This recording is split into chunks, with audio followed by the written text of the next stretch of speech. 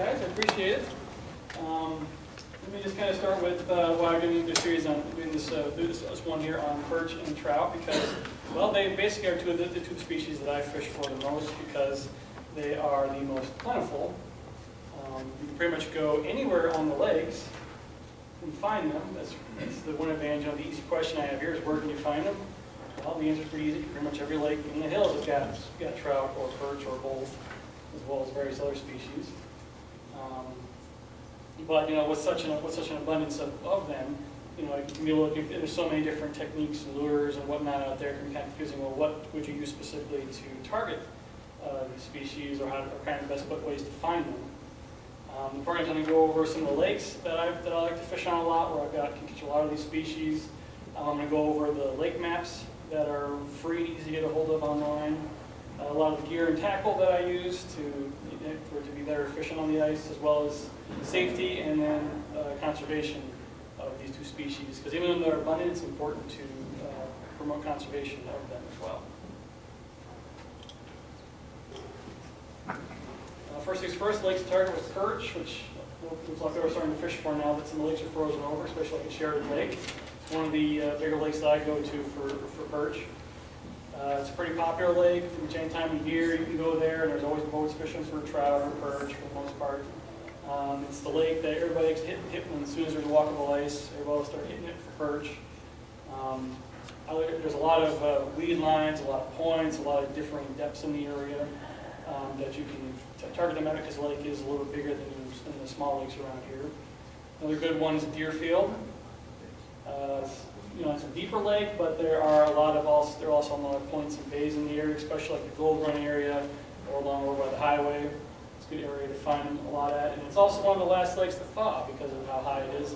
The example I said there, I fished until April 12th last year. The last time out, the ice was still about a foot and a half thick on Deerfield when I went up there. It wasn't the best ice, but it was still walkable ice at that time.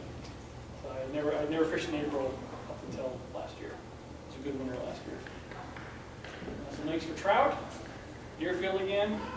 Good mix of rainbow brook trout and splake. Never caught a splake. It's a brook trout, lake trout hybrid. They're not very big, but they do put up a pretty good fight if you do get one of them. Sylvan Lake, a smaller lake around here. Got a lot of browns and rainbows swimming around in it. The bite's been pretty decent so far this year from what I've read in the paper. Good place to take kids because it's a smaller lake. They can walk around. It's also higher lake, so the ice freezes up pretty quick. Roe Bay Lake, a little bit smaller yet, but it's one of the first ones I hit every year because it freezes. It's one of the quicker lakes to freeze because it's not the deepest lake.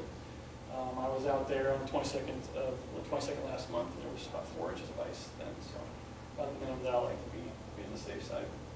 And in Pactola, once the bay started to freeze, that's when I see a lot of guys going out there for, besides your northern, the lake trout, or the rainbows like to hang out in those bays too, especially up in like Ginny Gulch area. But if you do want to go for the big lakers, then you got to wait till the deeper water freezes, because that's when everybody starts getting out there for those big 10, 15, 20, 25 pounders that keep hearing about the last few years. And using with lake maps. I get my maps from the Game and Fish website because they're free, and most of the lakes, except for some of the smaller ones, are available. It's free to print off. I've got Sheridan Lake on here, fully contoured. So you can use those, doesn't cost you anything. Sylvan Lake is one of the small lakes that's actually on here. Deerfield, Stockade, and even New Underwood Dam is also on here.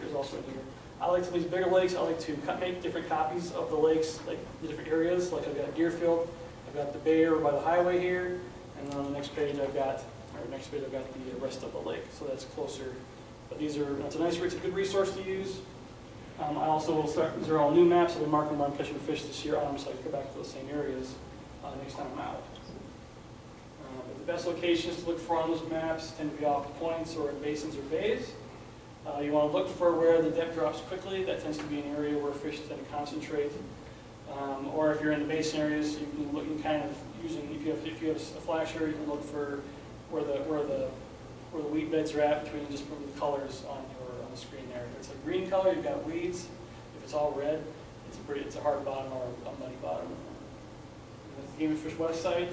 I always encourage people, if you take advantage of a resource, it does beat spending $100 or better on those chips. It may not be quite as detailed, but they are good. It's a good free resource to use that's available. This is just one of the examples of Sheridan Lake, like areas I like to target. I like to take at this point off of here where you've got all these different depths. You got this quick drop, and depth is a good place to hit. There's a little bit of kind of a bay in here. This is usually a pretty good area for perch that I caught in the tournament last year. This is where I found most of my fish. 385 area. There's this little inlet here, and you got cattails all on here, but you got pretty decent depth changes there. It's a good place to target them. And later in the year, the perch will start moving out into the deeper water here. This little island here tends to produce some pretty big. There's a lot of guys who fish around that during the tournament just because of how quickly the depth changes. Safety, especially with this wonderful weather we've been having lately. Your number one priority is always to make sure everything's safe on the ice. Just because we're blockable ice right now doesn't mean with this weather that it hasn't been the top is a little mushy.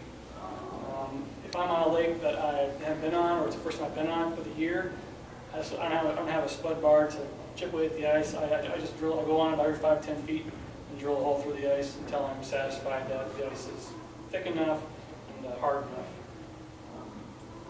But especially when you're going the first time, always bring a friend if you can. Carry ice picks. I would recommend you can buy these for $7 or $8. So they're pretty cheap, but if you ever do fall through, they will help you to get out. If you ever fall, to help you get out of the ice. These ones here are a clam model that's put together nicely. You can wear it over your head. So if you do fall through, they're right there. So you can grab them and get yourself out. Also important to wear some cleats or some spikes on your feet, just to give you better grip, either on the ice, or if you were to fall through, it gives you something else to grab onto the edge through as you're trying to pull yourself out. So it's an important accessory to use. And also rope is also a nice feature if you've got it. Because you got the rope, a nice little bag here. And you got, of course, those same ice picks. Staying warm on the ice is you can enjoy time on the ice if you're cold. Pretty much any insulated coat, viz, pants, warm boots is pretty much you got to have it to go out unless you go out and get a day like today when it's 60 degrees outside. Windproof, waterproof features are better just because you probably will get wet, and with the weather around here, it's usually always windy. There's not a lot of calm days around here. The ice fishing suits are the best way to go because they are windproof, waterproof, have a little bit of insulation to keep you warm. I myself use the Clam Ice Armor suit just because it has all those features, and I have yet to be on the weather where I could not have a shag and just have that, and I'd probably be okay for the most part. It's a great investment to make if you really want to get into ice fishing. Augers, because if you're going to get to the fish, you got to get to the ice first. But you got to decide if you want to buy it. Are you going to go with hand or electric styles? Last year, Clam had this brand new conversion plate here, where you can actually use an 18-volt lithium drill, and that works really, really swell. I used one of these last year that a buddy of mine had. It's really lightweight, drills through the ice really fast. If you don't want to invest in a big gas auger, those are definitely the ticket right there. Those conversion plates. Or if you do, you've got your difference between gas and propane if you want a little more power or a little bigger, such as the Jiffy propane or the Clam edge auger. I myself have a Jiffy 34 myself. Works really well, but like that conversion kit, 13 pounds probably. This one is about 34, so it makes quite a difference. Especially if you're going to be moving around a lot, to have a little bit lighter auger. As far as different rods and reels, when it comes to those two species, ultralight and light actions is the way to go. I don't like to use anything heavier than a light action just because of the size of the fish, and when you catch them, the fish it's also really fun to fight. You can catch a good sized trout on ultralight rods. There's a lot of techniques and specific rods out there these days with different prices. I also recommend spring bobbers, especially for perch fishing. They're a handy little accessory, but on those light biting fish, you can see that bite a lot easier. I've got one here on this particular rod. It just pulls straight out from the rod, but it's a nice additional You'll see those little bites a lot faster with that than you will if you're just using the end of the rod itself. And for jigging, use ultralights with a fast tip, which most all of us have, and then the spring bobber if you don't have an ultralight rod. For spoons, light rods with a nice tip are a good way, because those fish are still going to be just tapping away at your bait. You still want to see that tip of yours going, which is why a fast tip is a nice feature to have. These are some examples. Like I said, here are those spring bobbers. You can find from any of the stores. This is the True Blue series, the Clam True Blue series rod, which I have one of those up here. It's a really nice ultralight rod for a combo. And this one also I attach a spring bobber to. That one runs about $35 to $40 for that combo. I mean, there are some $20 combos out there, but you don't get near the feel and the quality if you spend a little more on your rods. Inline reels, like this one down, like this Clam one down here, I've gotten really popular the last few years. I use one myself. It's an Eagle Claw variety, but if you're fishing under 30 foot of water, these are really nice to have because these reels don't twist your line. So when your bait's down there, your jig isn't twirling around like this. It's holding still, it's straight like it should. So they're nice. If you ever want to try one of these, I would say try one, see if you like it. It works well in shallow water, but if you get deeper, then you want just your standard spinning reels. What was that called again? Yeah, this one here is called an inline reel, but this one here is an Eagle Claw variety. You think those are Eagle Claw inline. They're $25 at Cabela's or Shields. But that one here has a free spool feature, which is a really nice feature because you can actually just push a button and the lure goes down by itself. So you have to pull out like you have to with some of them. And tackle. Now, there's a lot of tackle out there, but for these two spoons, small jigs, those are going to be your best bet for them. And the size-wise, I like to use 16th ounce jigs with a size 10 or 12 hook. Tungsten, which came out a few years ago, it really got popular the last few years, is probably the best you can buy as far as a good lure because it's a lot heavier or more dense than lead is, so it'll sink a lot faster. Especially when you're fishing for perch and the school's swimming through, you want to be able to get down there fast after you catch a fish. So tungsten is the way to go with me. Most of my lures, if you can check out the jigs in that jig box, they're mostly all tungsten now. That's what I thought of. For spoons, 16th ounce to 8th ounce. You don't have to go much bigger than that if you're targeting perch and trout. With spoons, I like to use those when I first hit a hole generally. I put them down there. I like these with bright, shiny colors or anything that makes noise. And you kind of just pound it, jig it aggressively. And the fish that are most aggressive are going to be the ones that come in first. That's a good way to see if you've got any fish in the area. If you start with a spoon first, you'll find the aggressive fish first, and you can go from there. Go with spoons anywhere from 6 inches to a foot. You just want to pop it up. That's the best way. That's your best way to fish. That's how I teach people who've never been out if they come out with me. Like this young man here came. It was his first time on the ice last year. He caught a lot of fish just using these little simple jigging methods that I was showing you earlier. So that was his first fish he ever caught out of horse thief last year. As far as jigs to use, this is Clam's lineup from last year.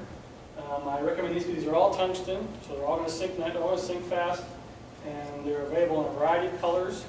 You've got the drop, the dingle drop with that little chain link that you're just sitting there quivering it. That thing is just shaking. It's a good attractor for fish. The ant drop here is probably my favorite. I got the most perch from it last year. The duck bill, which kind of swims around in a circle because of the shape. The half ant, which works pretty good on, which is a vertical jig, works well on perch and bluegills if you want to target those. And the epoxy here, which has a little Swarovski crystal on it, so it has a little shimmer effect under the water on a sunny day.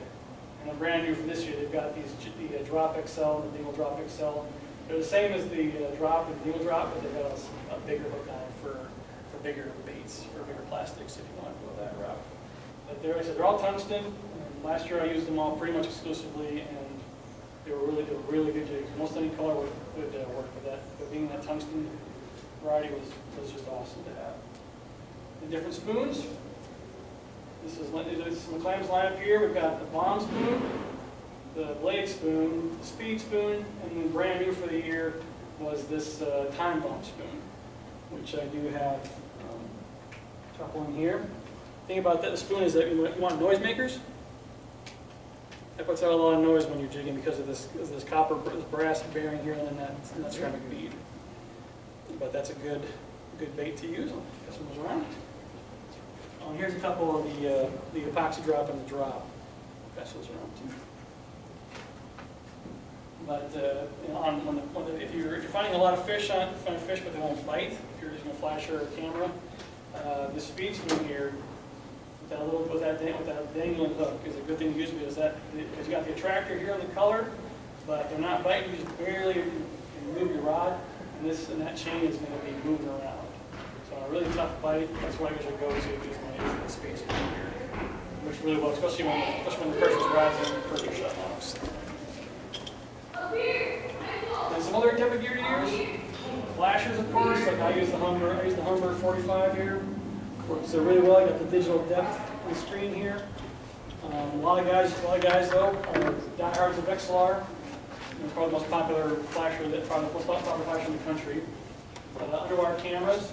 That's not necessarily a necessity, but I've used this one for a couple years now, and it's really nice to find the different transitions below, from gravel to rock to weeds. Is that a combination? No, this is separately. Oh, you're not getting. Yeah. This is the camera. I just have it mounted here with this on. That way, I know it's always available to me if I need to pop it down real quick while I'm fishing. But sometimes, if you're seeing fish below you that are not biting, you put that camera down, you can see what species is down there, and you can change your presentation. Like I was talking about before, I worked last year when I was fishing on Sheridan.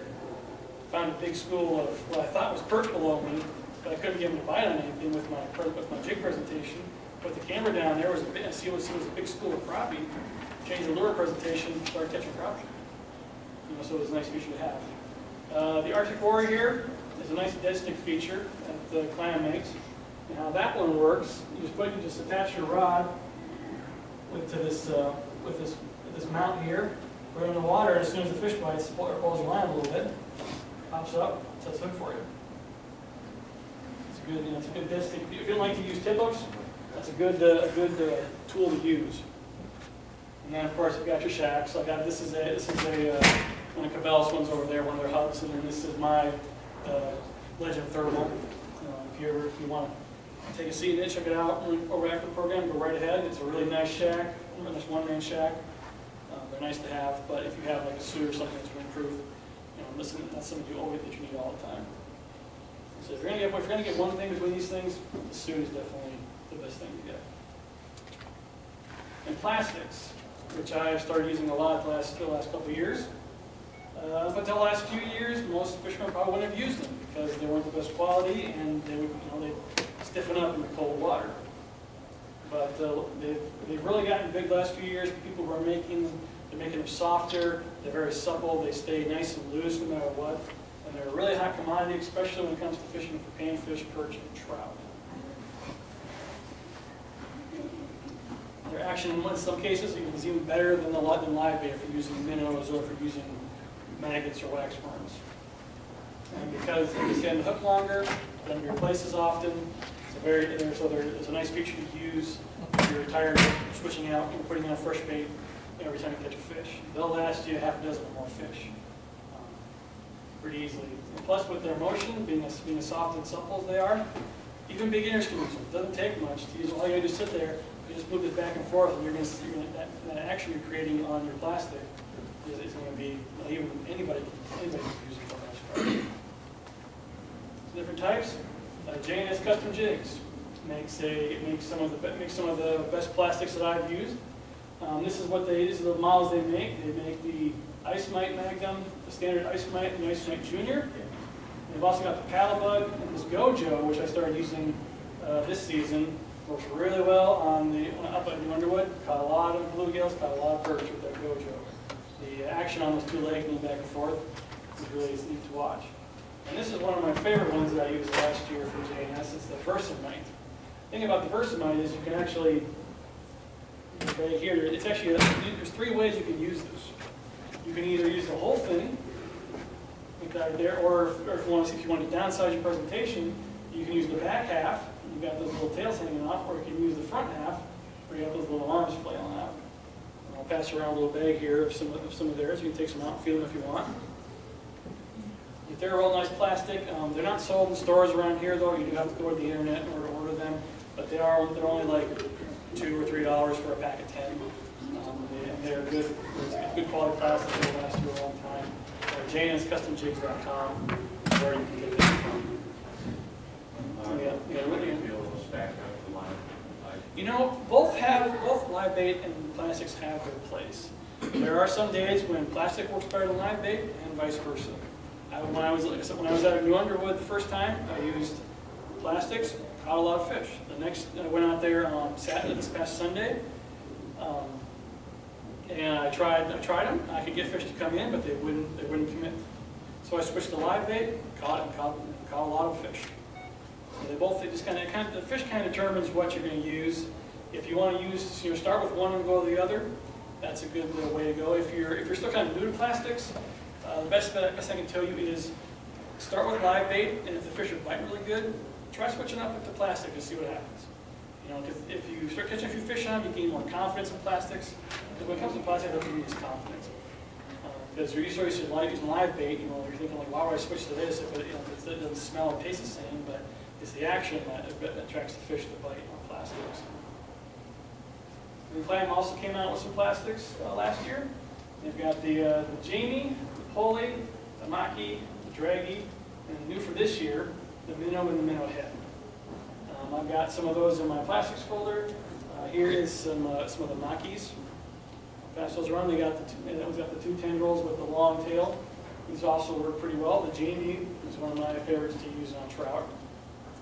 If I'm going with that, if I'm going there. I said I've got a lot of these are out here in this folder. So you can come on and take a look at them if you want. Different colors, different styles, but like I said, it's a technique. It's just a confidence thing within plastics. And I would encourage you to give them a shot. And plastics are not expensive. You can buy these for $2 or $3 at Cabela's, either Clam or various other brands that are out there right now. But for the price, I would encourage you to try just to grab a pack of 2, try them out. Red and white, we're going through this color. You just try to try. This is just an example when I was out in New Underwood. You got fish from bluegills and perch. This was the day that the plastics were working really good. You got these 2 perch, these 2 gills here. And that's with that purple genie clam, and these 2 here. We've got that's the Gojo, the purple Gojo from JNS. They work really well. Purple was the color that day. The fish that you seem to be keen on. They didn't really care so much about the jig. It was the color of the plastic that they seemed to prefer. Selective harvest, catch and release, something that I practice. If you catch the big one, what do? You keep it or release it. And really, it's up to you guys. Nobody's going to tell you whether to keep a fish or not keep a fish. It's totally your decision, as long as it's legal length limits. But conservation groups like to encourage us to throw the big ones back, because those are the ones that have survived the longest. They've got the best genes to get to that size. And if you keep them in the water, they can breed the next generation that'll have those same stronger genes. While when you keep the smaller ones, we'll let the bigger ones go after taking a few photos, of course. It's important that as anglers now we try and preserve our waters and the fish species in them for the future by practicing selective harvest. Keep the population strong. Check out the nonprofit organization Recycled Fish. They are good. They're a nonprofit organization that I joined a couple years ago. They encourage keep the shores clean, catch and release. It's a good group it's a good organization to know that you can join for free. You get these little packets, and they got tips for how the best way is to take a good picture with the fish, make it look bigger than it actually is. They had this actually demonstrated this a couple years ago, so it works pretty well. The fish looks 3 times bigger if you know how to hold it. Especially when you're fishing for like bluegills or something like that, or perch. One of the big things I've discovered the last couple of years is online forums and organizations. You'd be surprised the information you can find on these different forums on the internet. Everybody provides tips, they provide tricks, they provide, if you want to ask a question, you can usually get an answer. A lot of pro staffers in Clam and Frayville and other companies are on these forums, so they're there to answer questions pretty quickly. I use them I use them really a lot, just to get questions asked, or even to kind of, if somebody asks a question, I can usually answer their question too sometimes. And it's a great resource to use. You've got different ones here. You've got iceteam.com. You can join them for free. Ice Hawks Anonymous, that's a good Facebook page to like if you have paid or not. They also have a website. And the big one I use is Hotspot Outdoors. That forum, I have learned so much using that forum. You can join. It's free to join, but the questions they get asked from all across the ice belt, Wisconsin, Minnesota, North Dakota, South Dakota, Iowa, Nebraska, and the technique and the different things everybody asks. So a lot of times you can use those, or even if you've got enough experience and you know the answer to the questions, you can reply to their questions. It's a good resource to use. If you're online and want to learn more about the sport, that's a website to definitely use. In conclusion, the abundance of these perch and trout in the lakes makes for a great trip and a good chance of catching fish. Make use of the lake maps that are available to you, regardless if you use the free ones or if you actually want to get the chips. They will make your time on the ice a lot more efficient and a lot more productive, because you can see where those areas are where you can catch or you can find fish in general. Be sure to use the right gear. Whether it's the gear I have here or other gear that's out there. There's a lot of different varieties of gear out there that you can use. And best importantly is have fun, because that's really what ice fishing is all about.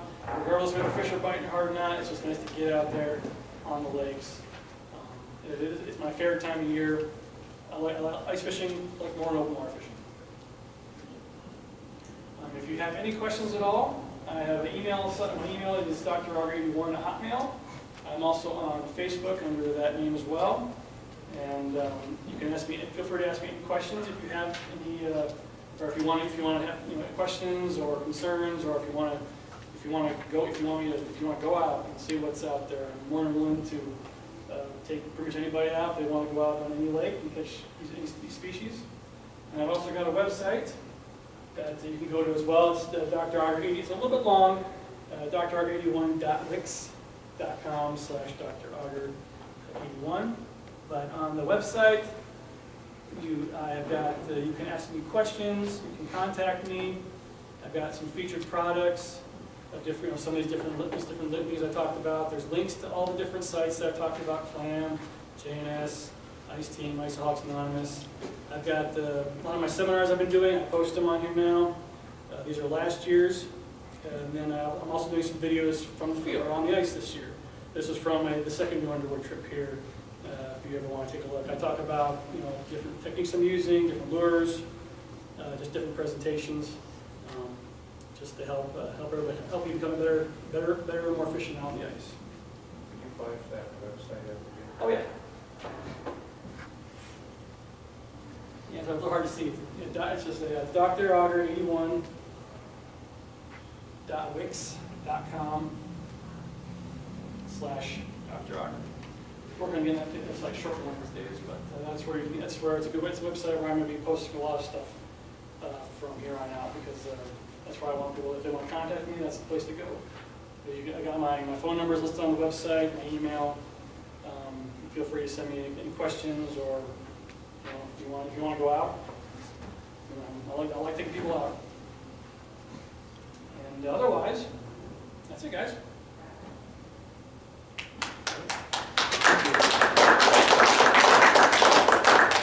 Any questions? Do you fish the lake trout much? That's the one species that I really want to go after, just to see what it would be like to catch a 15, 20-pound lake trout. But I have yet to do it. There's a couple guys in town that go out there pretty regularly that I'm hoping to get out with them one of these days. I know it involves some pretty big baits. 6-7 inch long smelt is what I've heard is a good one. And then you're fishing in anywhere from 60 to 110 foot of water, depending on where they're at.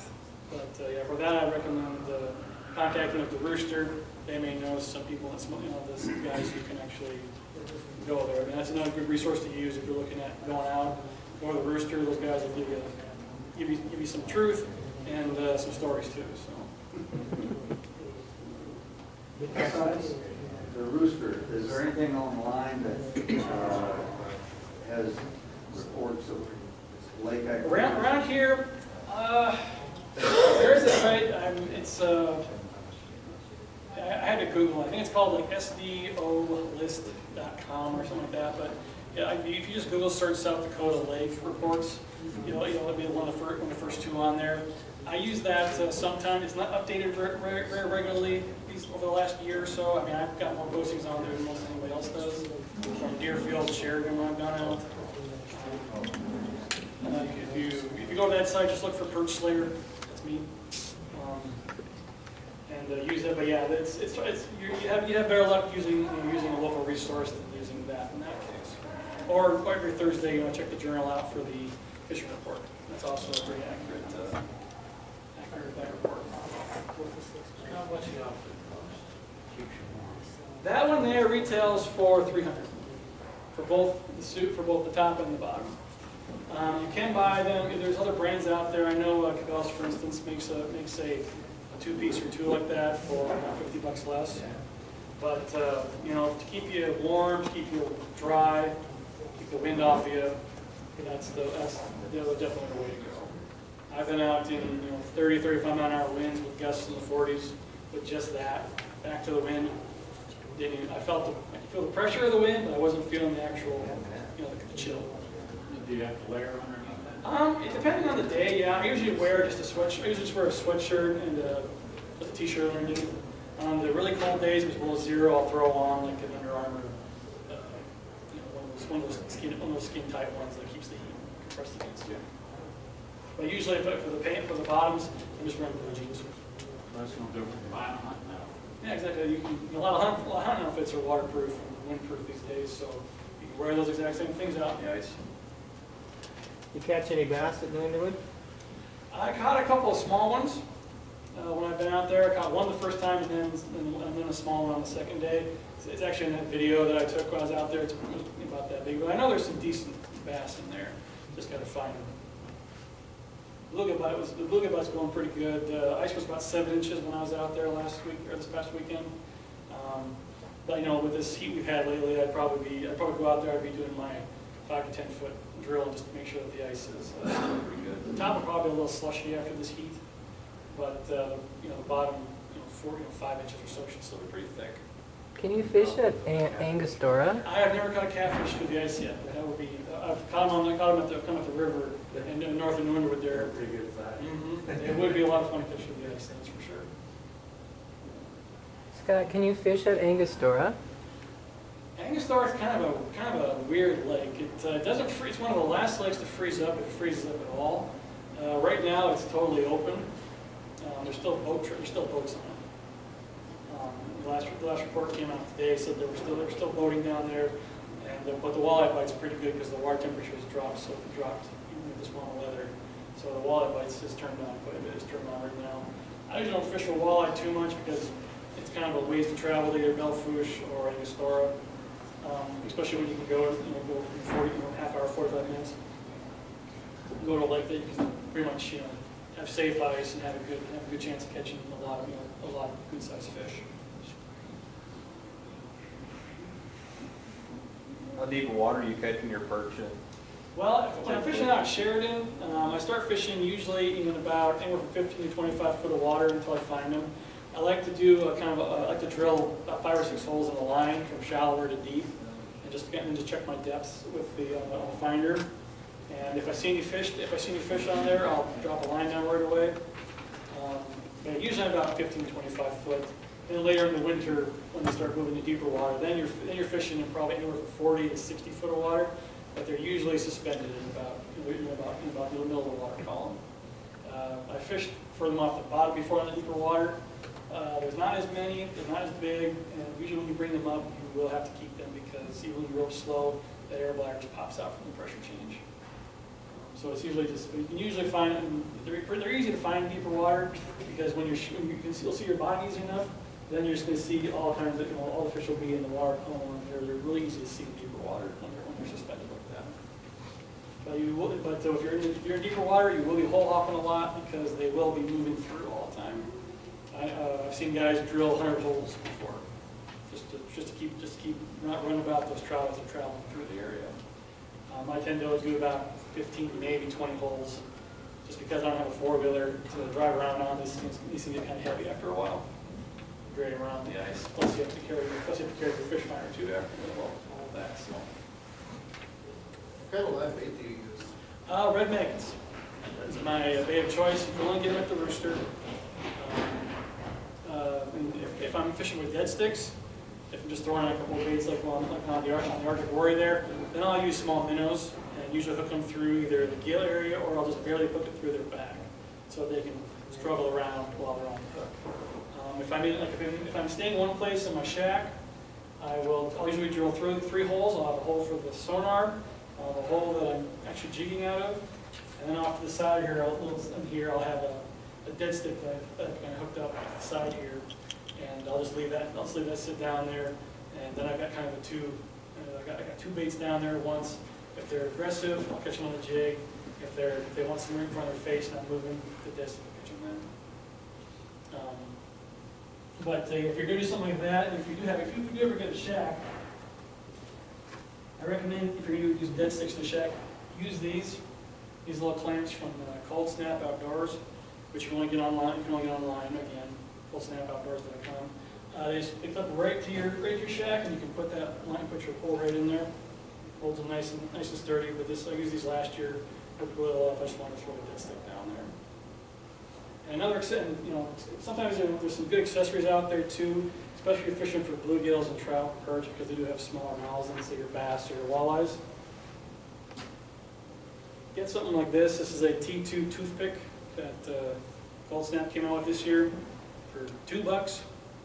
You can get in those little mouths, and you can get those jigs out real easy with these without having the fish struggle a whole lot. And it's called the T2 toothpick. These are at Shields. A T2 toothpick. These are at Shields for like $2 or $3. A little accessory, but it'll help you get those fish into the hooks out of their mouths, and also especially with tungsten jigs. They're great jigs, but if you roughhouse them trying to get the hook out, you might snap the hook off because of how they're made. The hook will not come out if you're using these to get the hook out of their mouth. What was that called again? A T2 toothpick. As I've seen the Shields, I think King Cabela's might carry them too, but they're only probably like $2 or $3. Yeah, those are the rooster. No, not the rooster. No. Is that wood or plastic? It is plastic. You can pass it around. Yeah, I mean, just a little accessory like that can make things a lot easier on your jigs, on the fish, and on you. You don't have to stick your hand in their mouth either, especially if they're a toothy fish. I've used that before to get them out of walleyes' mouths before. Works really well.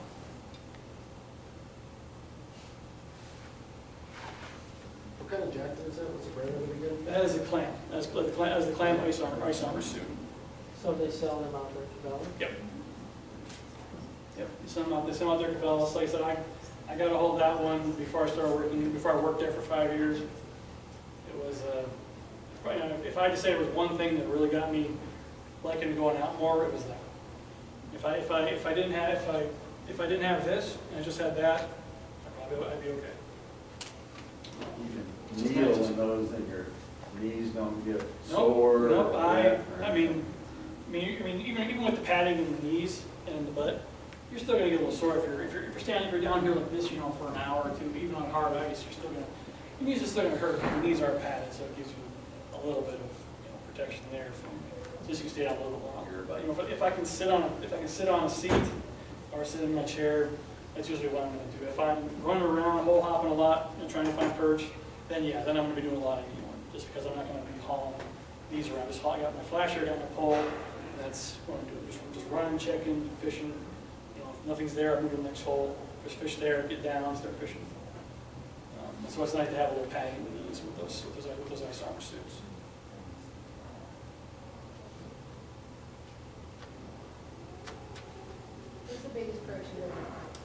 14 inches. In South Dakota. Out there at Sheridan 3 years ago. Your big ones there tend to be your 12 and 13 inches, so that one was a real nice one. I let it go, of course, but I got some good pictures with it. But yeah, that's the biggest one I've ever got. Are you catching decent ones up there this year? I haven't been on Sheridan yet. I'm still waiting for, well, with this heat stretch, this heat here, I'm a little nervous about going out there right now. I might try next week when it's considered colder. I think it's supposed to get back in the 30s here pretty soon. So I might go try the 3 to 5 area and try along that where the cattails are at. Probably about 15 to 20 foot of water to start with, just across from the swim beach, That'd be on the north side, south side. the swimming beach. Yeah, well, the south side swimming beach in the 3 to 5 bay area. I guess there's one at North Marina and then one down in 3 to 5 bay, so that'd be the 3 to 5 bay, that's where I'd be. So do you use the same stuff for perch as you do for trout? Yeah, surprisingly, it all works pretty well. I mean, on most of my rods here, I've got stuff that works for both. Like I said, this one here, I've got the hand drop. That's my favorite jig. Works well for both. Works really well for both species, especially perch. I was using the white drop here when I was at Roe Bay. I've used this at Sheridan last year. Worked really well for both species.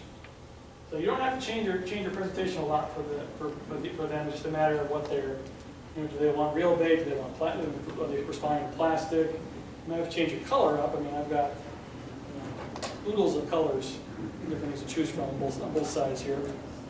So I kind of let the fish turn wherever I want. As far as even the spoons, all the same spoons will catch the same fish. And these buckshots here caught both species for me. Those have rattles in them? Yes, these buckshots do have rattles, as do these are Lindy flyers here, they have a rattle as well. And I've got some of those bomb spoons from like that someone came out with. Really good for deeper water at Sheridan, just because they can get down there pretty quick. And this flat top that they've got shows up really well on a flasher screen. And How I've about got for crappie and bluegill?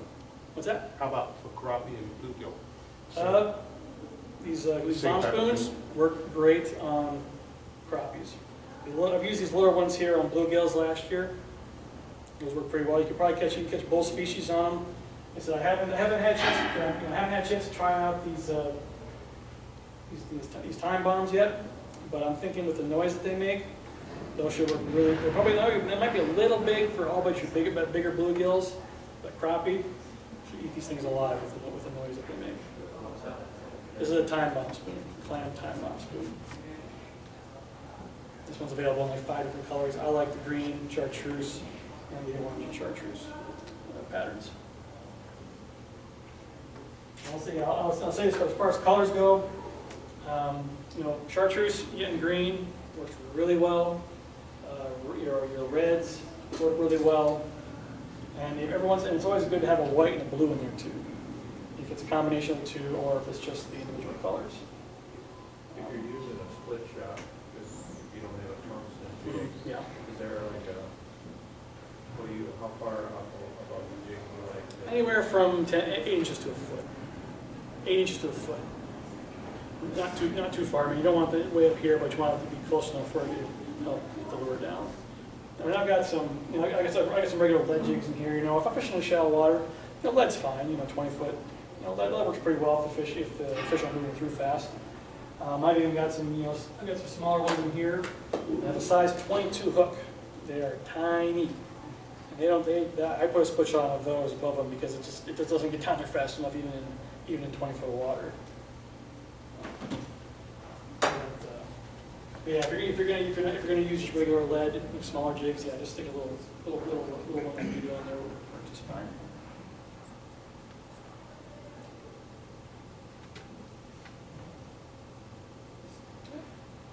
Well, I'll do the drawing now. If you have any questions, please just come up and see me afterwards, and I'll be happy to answer any questions you got. We'll do the drawing here.